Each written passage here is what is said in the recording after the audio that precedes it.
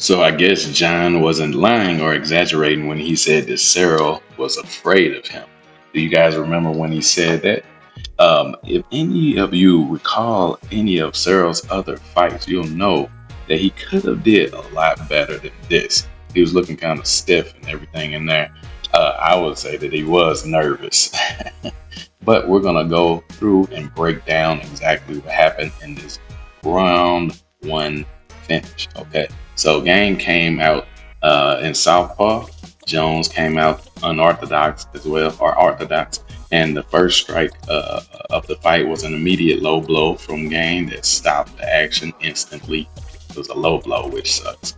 And the replay confirmed it. Okay, so it was a low blow. Then it was a strong start for John. After a brief break, they was back at it. John Jones was taking a center. Gane was bouncing around the outside.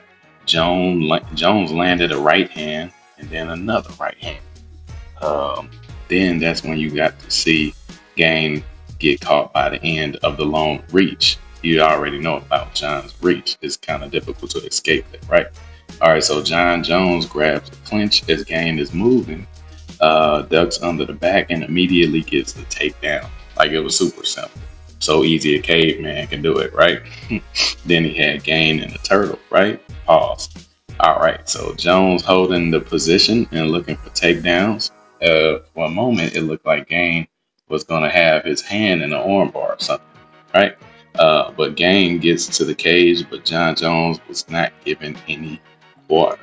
All right, and now he's stepping over the legs, looking like a little bit of a Khabib move, attacking a guillotine. And Gane was just sitting there. That's what I was talking about. He was very inactive. I don't know if he was freezing up, if he thought John Jones was going to have some ring rust or octagon rust, so to speak. But eventually, he tapped out. It was like a flawless victory. Literally, he didn't get any like hits off or anything like that. So it did look like he was scared in the end. What do you guys think? Let me know in the comments. Did you enjoy the fight, or was it too fast for a John Jones fight? Did you want it to, did you want to enjoy it a little bit longer?